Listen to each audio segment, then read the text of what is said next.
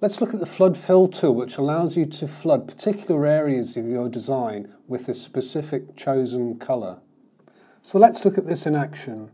So if I go to Pixel Persona and then select the Flood Fill tool, I want to target a particular area of the design. In this case, it will be this blue pixel layer here. Now that represents the hand and these two blue rays. So if I just switch it on and off, you can see that. I've currently got this green colour selected, and by clicking with the Flood Fill cursor over the blue area, I can fill in green. I do an undo there. Now let's target a different area. Let's target the reds, and then by tapping on or clicking on this red area, you'll find that I get just the area filled in green.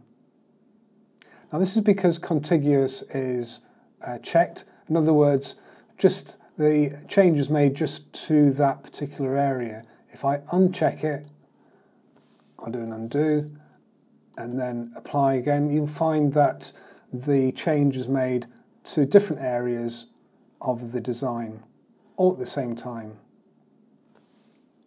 Just undo there. So let's now zoom in on this hand, and first of all go to the shadow pixel there.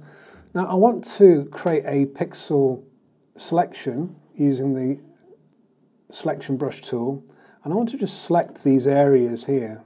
You can see them being selected one by one.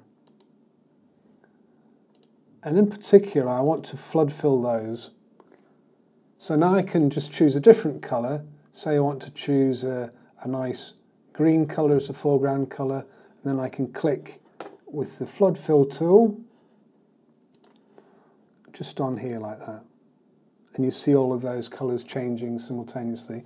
An undo again, and a check of continuous, we'll see just a single selection area being filled.